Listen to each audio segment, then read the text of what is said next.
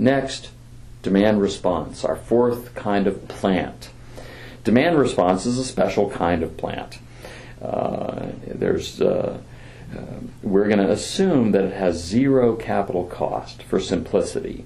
Now, the capital cost is really just the cost of negotiating a contract with a large customer. So it's not really zero, but it's going to be small relative to the size of the generation. So we're going to call it zero for simplicity. So no capital costs or very low capital costs.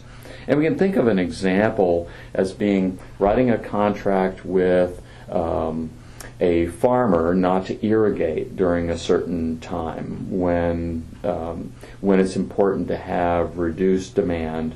The farmer would agree to stop irrigating crops during that brief period. Or you might think about large customers running backup generators, behind the meter generation, as one possible source of energy.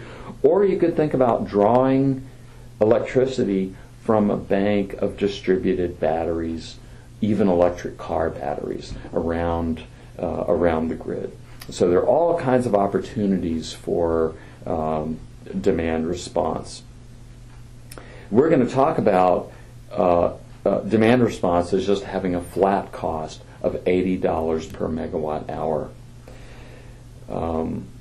Now, load shedding itself doesn't have an explicit price, but it's fair to say that it has a cost to DISCOMs. It has a cost to DISCOMs' customers.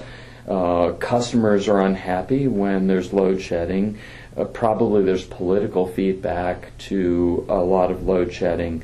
So load shedding and demand response, we think, as sort of two sides of this coin.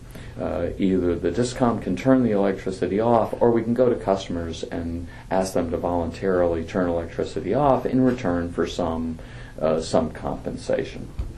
So demand response is going to be available at $80 per megawatt hour, as much as we need.